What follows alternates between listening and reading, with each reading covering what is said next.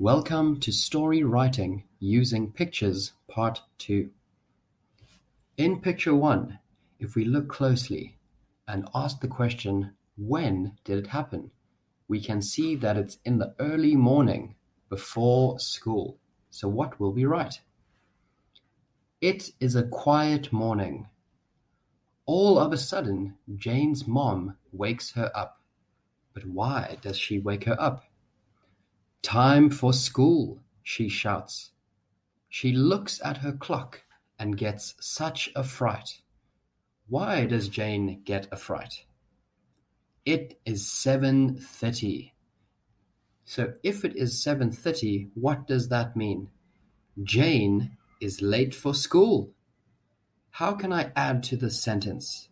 I can say, Jane is late for school and is going to miss the school bus. In Picture 2, what does she do? She quickly jumps out of her warm bed and puts on her new school uniform. Do you see how I have used warm bed and new school uniform? I've even used quickly jumps out. I use these just to add more description.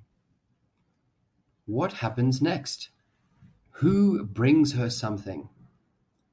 Jane's mom brings her some yummy breakfast, but is worried there is no time to eat it. If you look closely again, I have tried to use more adjectives. What kind of breakfast was it? It was a yummy breakfast. In Picture 3, what is Jane doing? Where is she going? And what else can you see in the picture? Jane quickly runs to catch the bus, but forgets her mathematics homework on her desk and does not take it. Now, in Picture 4, you have to choose what happens. So, if I decide for myself, I think I will write, she is very lucky that the bus is also late, so she climbs on and goes to school. Now, what happens next when she gets to school?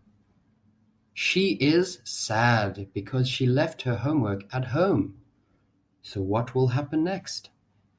When she gets to school, her friends tell her that the mathematics teacher is sick. Hooray! No homework.